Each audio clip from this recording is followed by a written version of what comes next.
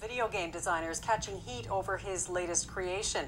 The STM is threatening legal action against him for copying a metro station a little too closely. Emily Brass explains.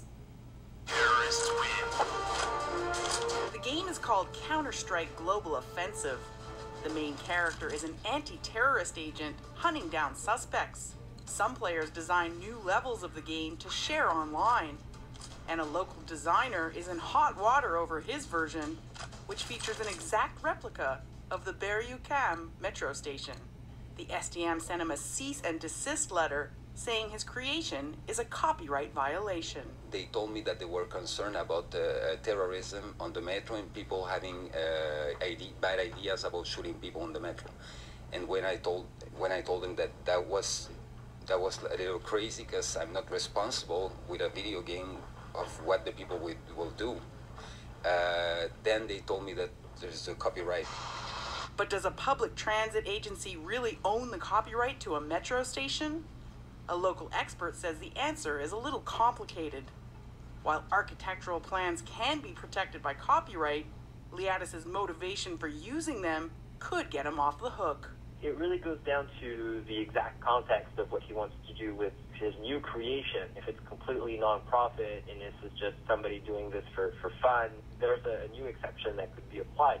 Introduced in November, the new user-generated content exception could benefit Liadis.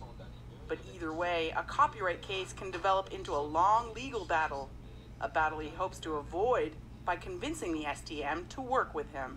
It's not the final release. They still have the time to tell me, well, just take this out and change this. So I still don't understand why they react like that, After repeated attempts to contact the STM, the company refused to comment. Emily Brass, CBC News, Montreal. Just as a complement to the newscast, I wanted to show you how to find the Copyright Act and to read the new exception granted to you under user-generated content for copyright. So I'm showing you here how to go to the CANLI website, which provides access to all of the federal and provincial laws, as well as recent court cases that you can read for free. And once you go to the Copyright Act, you want to read Article 29.21.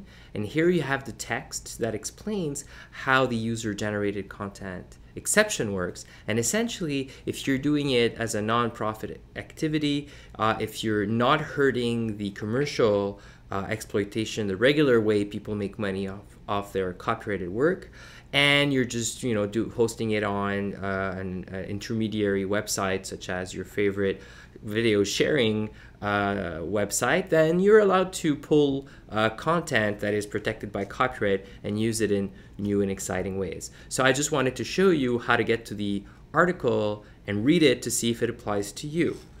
Thank you.